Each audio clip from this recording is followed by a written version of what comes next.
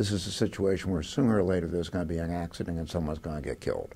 And that's going to create a crisis, and it's a crisis that is very avoidable if we both sit down and figure out how we can manage this in a way that no one loses face, but also no one loses their life either.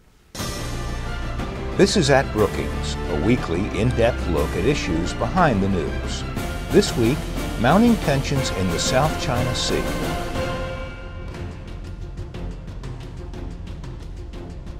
Disputes over sovereignty and maritime rights in the South China Sea have simmered for decades, but escalating tensions, largely between China and the 5 other countries claiming rights to the passage, are sparking international concern.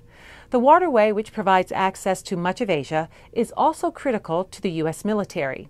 China Center Director Ken Lieberthal explains the issue should not be taken lightly. Well, Ken, as we know, there are 6 countries that are squabbling or have squabbled at some time over sovereignty and maritime rights in the South China Seas. What's the issue? Fundamental issue is a problem of having a lot of small islands, archipelagos, whose sovereignty is difficult to define, and the reality that there are, many believe, substantial fossil fuel resources under that region. And the fact that almost all of the natural resources for Northeast Asia have to be transported through that region. So this is an area that combines potentially substantial wealth with strategic implications that are very important for Taiwan, for Japan, for South Korea, for China, and for the U.S. military. So all of the countries have claims to the islands or sovereignty in the area in some fashion or another. How is sovereignty established in a situation like this? Occupation is part of what determines sovereignty in international law. And so there are different efforts that have been made over the years to put a lighthouse here or a temporary facility there in order to establish a presence and therefore to strengthen a claim. In addition, recently especially, China has been very active in trying to assert its own sovereign claims through aggressive actions toward even fishing vessels of other countries in the region. So, so this is a very multi-layered, multifaceted set of tensions out there. It also gets involved with, for example, providing leases for foreign oil companies to drill in some of these contested areas. So Vietnam, which has substantial contested areas with China, has wanted to invite in foreign oil companies to drill for oil and gas in some of those areas that China also claims, and China wants to warn them off. And because they're afraid both that Vietnam will get the resources if that goes through, but also it will more broadly strengthen Vietnam's claims to sovereign territory. This is an issue that dates back decades. So why is there a flare-up now between China and Vietnam? Why are things so contentious at this point? There's been a deadline for countries to clarify and justify their claims. And that produced very extensive legal justifications of claims from both the Philippines and Vietnam. Interestingly, both are making very similar arguments. I don't know whether they've consulted at all on this or not, but really quite sophisticated. So that has produced part of the pushback from China, just seeing these other claims put out there, and they feel they have to respond to it.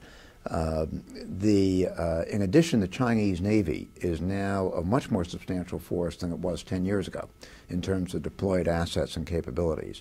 It's no match for the U.S. Navy, but it's substantial in the region now, and clearly the trajectory is steeply upward.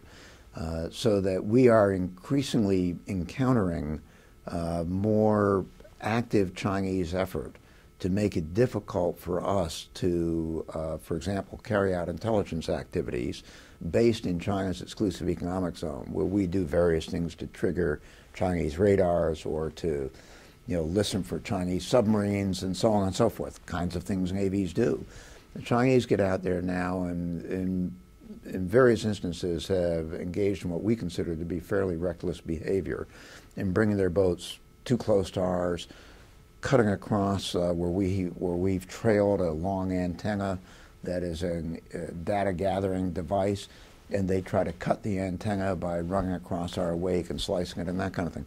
These are things that, frankly, we need to reach some agreement with the Chinese on rules of the road. How do these tensions, does this discord impact the United States' interests there? The U.S. has some major concerns out there. First of all, we always want to have peace prevail, and so having conflict on the high seas is always problematic.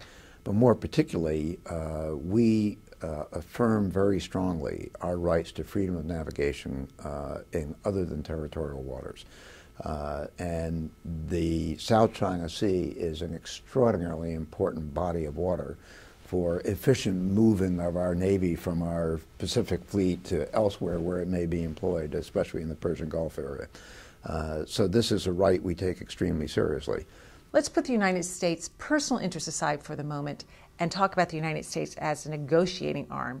This situation presents quite a dicey conundrum for the U.S., doesn't it? The U.S. is now walking a fairly fine line between, on the one hand, not taking a position on issues of sovereignty, but on the other hand, strongly encouraging a multilateral negotiation where we've indicated we're happy to facilitate that negotiation, but knowing full well that that is a position supported strongly, especially by Vietnam, and opposed strongly by China.